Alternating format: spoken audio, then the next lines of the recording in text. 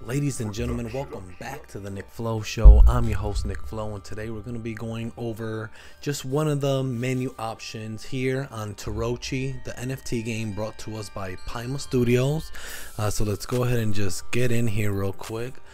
So a lot of people didn't actually know what this players tab is, and I mean it even says it there, but you know, there's people in the Discord and there's people asking me, hey, you know, how do you know how many people are in the map? Because I keep telling them, and if you just go to the players in area, it's gonna tell you the players in area. It's gonna show you their player ID, it's gonna show you their player name like Sergeant Wispy Kiwi, and it's gonna show you their monsters as well. As you see, this guy has a level 1 Aqua Ruff, he has an Aerozul as well, so he's been capturing some good guys. This guy down there has a Burabun and a Fin Flare. As you can see, they have the blue borders letting you know that they are rare. But yeah, I use this a lot when I go into an area where there's a new rare, epic, or legendary spawn.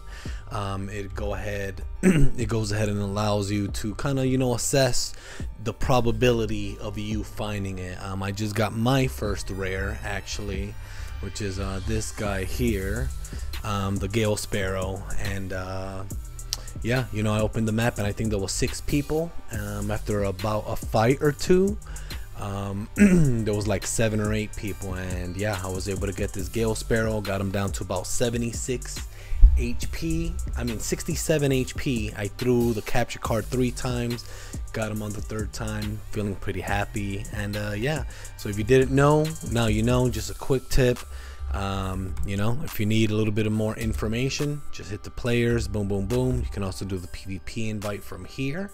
My player ID is 844, Mr. Pirate Fawn himself. And you know, catch me on the map, you guys. Until next time, we'll see you on the next Nick Flow Show. Peace.